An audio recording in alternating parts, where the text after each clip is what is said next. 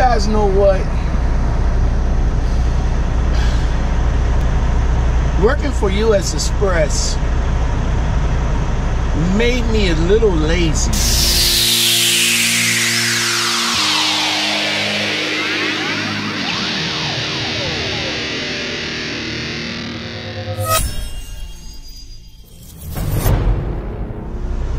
Don't get me wrong. I'm not saying lazy as in a bad thing. I'm just saying kind of lazy in how I do things. Like, let's take when I was training, for example. Yes, you can. Right? So I trained in not an automatic. I trained in a manual. All right, which was good. You always want to get that stick shift and your clutch down pat while you training.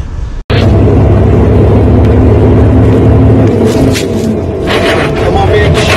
Come on, bitch. God damn it to fucking hell. Fuck! Fuck. God damn it. Just stop. Fuck. Please stop. First gear. No, roll backwards. Roll backwards. I'm trying not to. God damn it to fucking hell. Hey, keep your foot on the brake. Start the shock. Okay, put it in first gear. Real slow. There you go. Come on, bitch. Does your rear end nice now? Probably fun. If I break this fucking thing. But unfortunately for US Express, it's an all automatic fleet. But luckily for me, the first trainer was garbage, but the second trainer was off. I mean, he was awesome. It's just unfortunate that I didn't have much time to train with him. But the little bit of experience that I did gain from him was on point. Now, during the training process, of course, I did my logs. I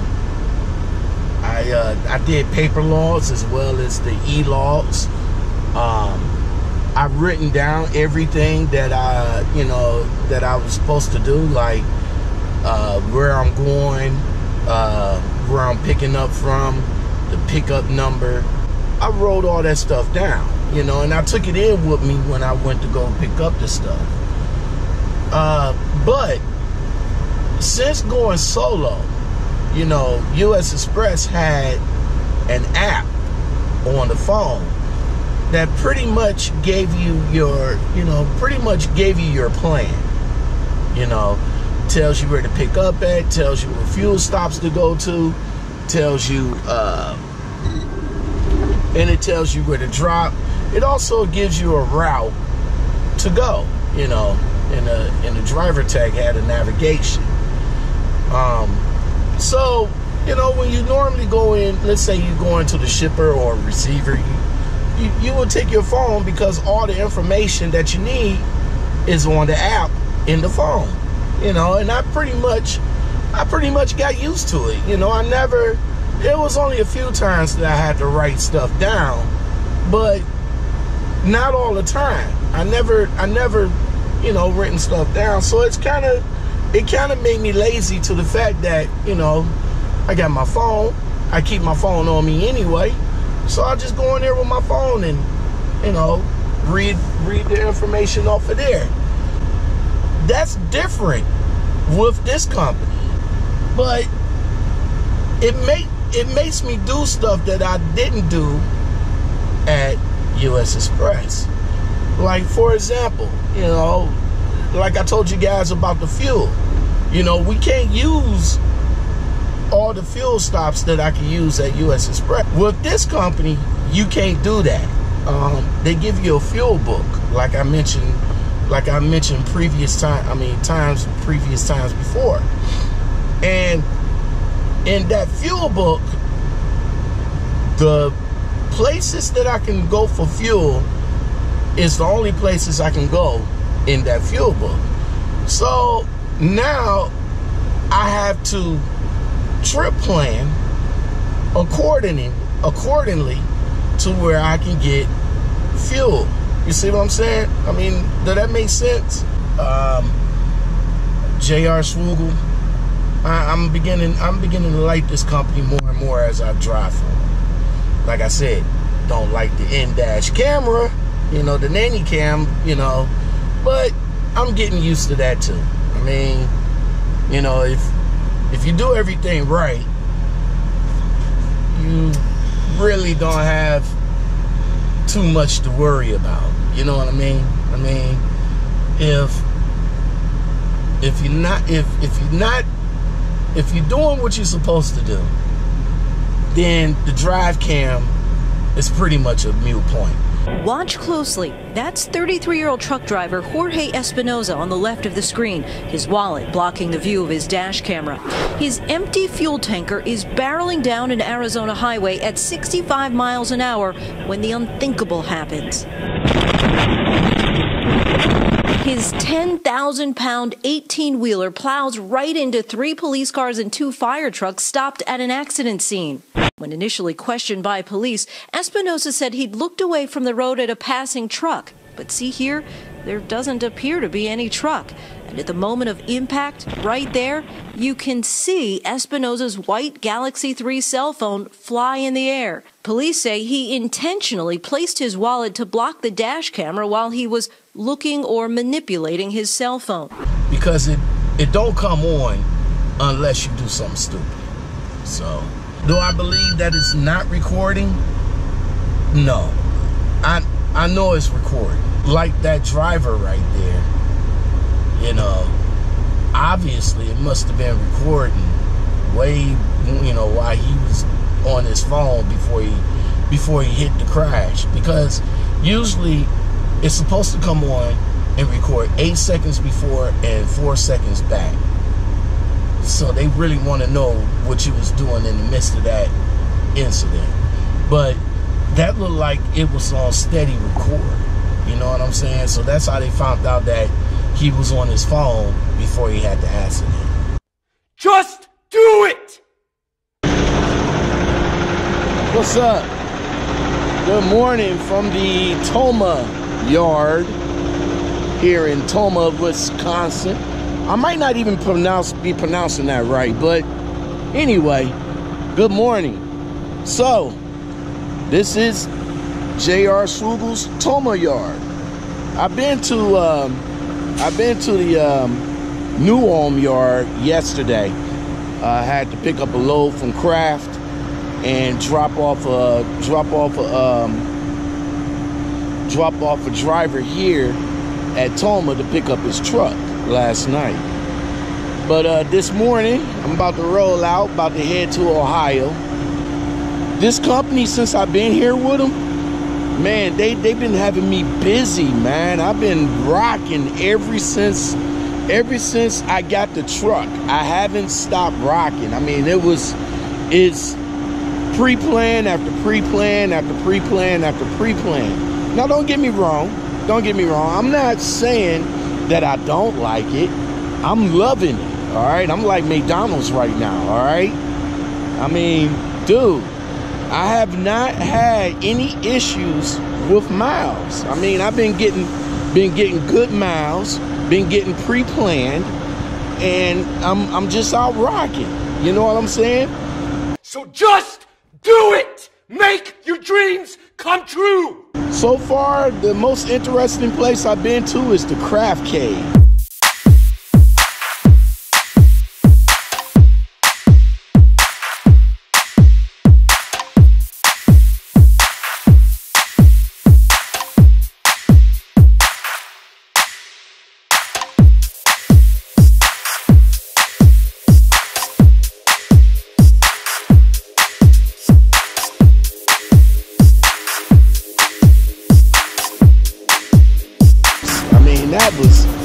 That was something to experience right there. Don't let your dreams be dreams. Yesterday, you said tomorrow.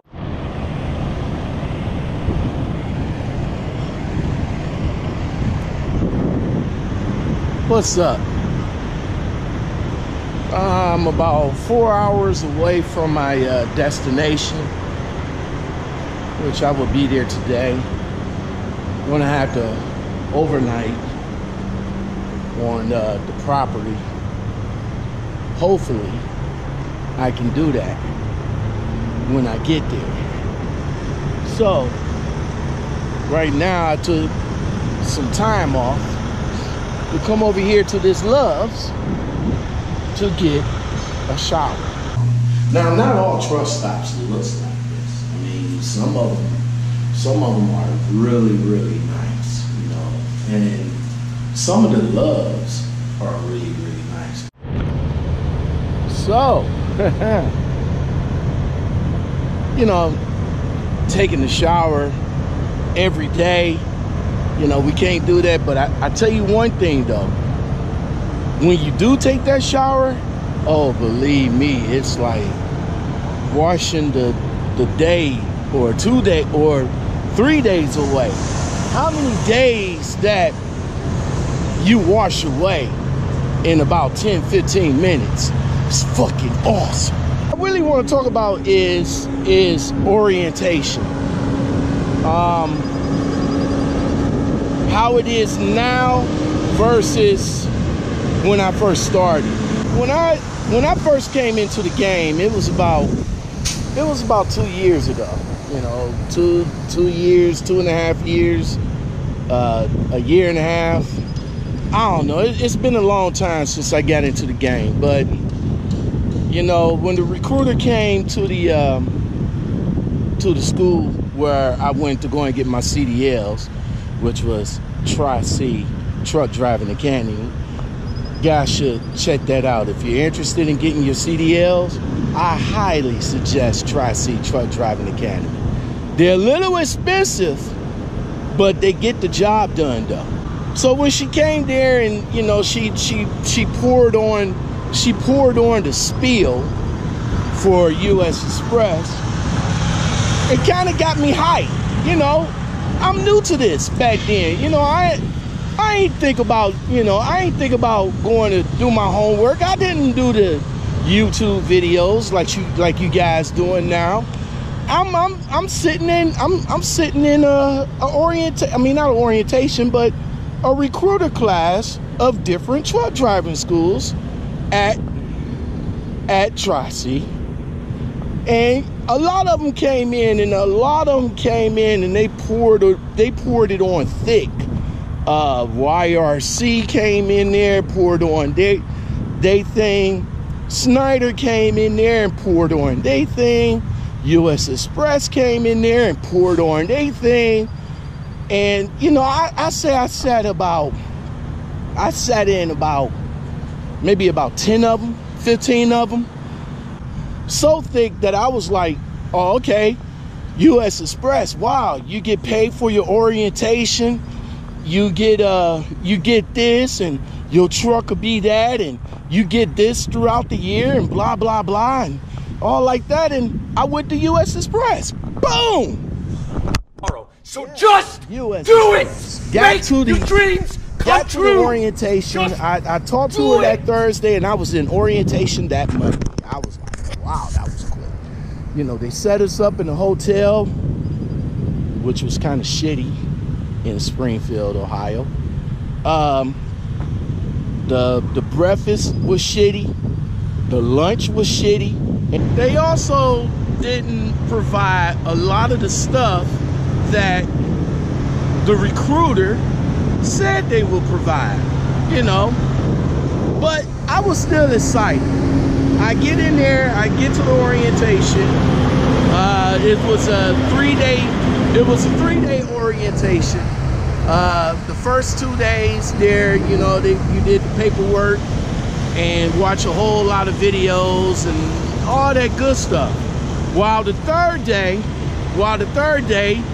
is pretty much the day you had to wait to see if you're hired on. Because see, back then they did all of the stuff that I would do now, you know, get approved and all that other stuff while you're at the orientation. So you do not know if you're actually hired or not. You know what I'm saying? When you get to the orientation. And I say maybe about 3:30, I get called into the office. Now, I got called into the office like throughout the day because I had to come back, refill out paperwork, refill out the stuff that was on the Itali app, and stuff like that. You know, they want to know my past history. They want to know, they just want to know a lot of stuff while, throughout the day. So when I came back in there at the last time I came back in there, I finally got my fuel card and I was assigned to training. Because, I was coming. I was fresh out of school. Now, let me explain this to you guys. The difference between what the recruiters will tell you and the stuff that you will actually find out in the orientation, okay? Recruiters will tell you all the stuff they'll tell you to get you in the orientation. It's the coordinators in the orientation job to keep you there, all right? Recruiter told me, hey, there's a lot of options here at US Express. You can get dedicated, you can get regional, you can get OTR, you can get a truck with this, that, and the other in it. Really dedicated that was available to me in my so-called area was the dollar accounts. And they talked about that too. They said, hey, the dollar accounts is the best thing you can get. You can make about $1,200, $1,300 with the dollar accounts. But see, what they failed to tell you that you have to work for it. And I mean work. This is what unloading a truck at the dollar accounts. So this is a whole trailer. The whole trailer is loaded from bottom to top, box by box. That's the bottom. It's like 13 feet high. These boxes are loaded. On the floor, gotta get them on that roller, roll around that corner. And this is it. 13 feet. Well, 13.6 to be exact. Not only that, but the back-end situations in most of those stores are in urban areas.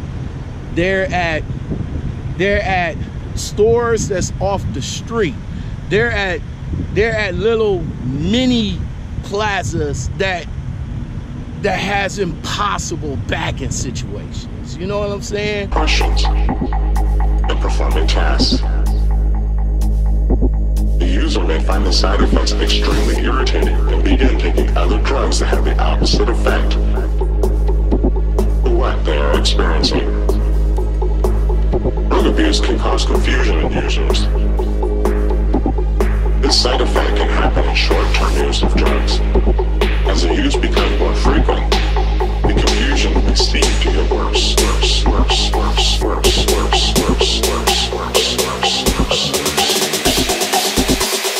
Do it!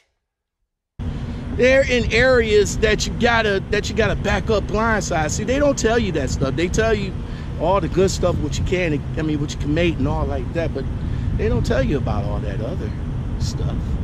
Same thing with leasing. They tell you, hey, you can make up to $1.50 per mile. They'll tell you all of the good stuff that you can do with leasing. They'll tell you that the truck is yours. They'll tell you that, well, not it's yours, but it will be yours after 5 or so years, okay? And then they'll tell you all the good stuff. You can choose your loads, you can reject loads, you can do all that stuff. But see, what they fail to tell you is how much is the leasing every week. That stuff can come up to like $700 to $1,000 every paycheck.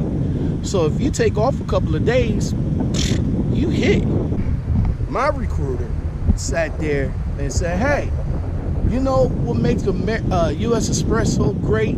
A lot of truck drivers. I went to a lot of truck stops and I talked to a lot of truck drivers, and they tell me about their experience with their companies and blah, blah, blah. And that's why I chose to come with a U.S. Express, because they say U.S. Express was the premier company and blah, blah, blah.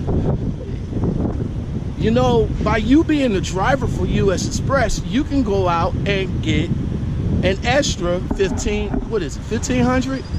I think it was $1,500, maybe $1,000. I'm gonna go with the low end, all right, and recruit some of these drivers and have them to come on the U.S. Express.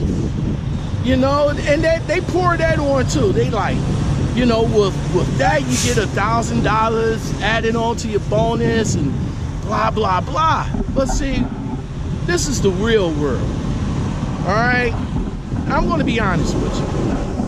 When you come to a truck stop, the last thing on your mind is to get out of the truck and recruit somebody. The best place to recruit is at the schools. But you're a driver. Listen, when I was down for that week, everybody and their mama called me, okay? But let me explain something about that. Now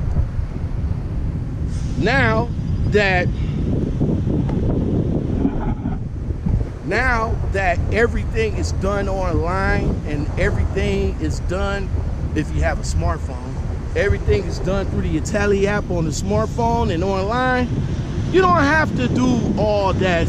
You don't have to go through everything I went through in the beginning of my career. A drug test, they made you do a physical, and they made you do tests to what? It's a physical, you know. Now, I didn't think nothing of it. It's the beginning of my career. I was happy to get in where I fit in. So at that time, it really didn't matter to me, you know, what the hell I had to do. I did any and everything to get my foot in the door, which I did do any and everything to get my foot in the door. And they got something that's called a duck walk. All right. Now, before I say what it is, you're not going to do this in real life. Believe me. And when you go there and they say that you have to, just do it just to get the job. And trust me, in the real life, you're not going to do no duck walk under a trailer. Who the hell does that? Okay? But anyway, a duck walk. You crouch all the way down like this. Preferably take your hat off if you have on one. And you gotta walk like this under the table without touching anything, without having your head touch the platform. There's one video about Snyder's orientation. In that video, he said that was Snyder, and he said Snyder orientation is like boot camp. I'm sitting here watching like, boot camp? Yeah, they had you doing homework. They had you doing extensive pre-trip and post-trip. They got you doing push-ups. I'm just kidding. No push-ups, but they got you doing the weight test, the knee lift test to get into the trailer, the walk up under the trailer, all that stuff. And I said to myself, I'm like, well, I'm glad I didn't go through that. You know, when you guys go to these orientations, all right, make sure that you guys really look into it, and really, you know, really, if you could pass them, Because like I said, Snyder, it's like boot camp, dude. Now that I found out about it, I don't want to fuck with it. You know, I don't want to go. I don't want to go through all of that. I've been through all of that. I'm too old for all of that. You know what I'm saying? If you can't bring me on to drive and get in out of the trailer and all like that, the way I know how to get in out of the trailer, and homework? Who does homework? My son didn't even do homework. You know, and he graduated out of high school, not bringing home one piece of homework through the 4 years he went. And I'm over here watching this video, dude, like, yeah, they give you some homework that you got to do at the when you go back to the hotel. Homework? Who do homework? What's that? Playoffs? Don't talk about it. Playoffs? You kidding me? Playoffs? I just hope we can win a game. Thanks for watching. Really appreciate you guys hanging in there with me. And hey, you know, company I work for, J.R. Schugel, didn't have to go through all of that. You know, it was actually with J.R. Schugel, it was a 4-day orientation. The first 3 days was paperwork, videos,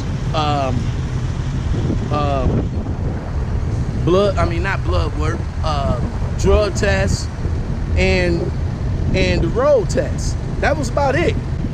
Then we came back. They taught us about the crawl com. Next day, gave us our keys and rolled out. So, J.R. Schugel, I'm with them right now. I'm on their reefer division. I'm Midwest Regional with home every week. No, what are you waiting for? Do it! Just do it! Yes, you can! Just do it!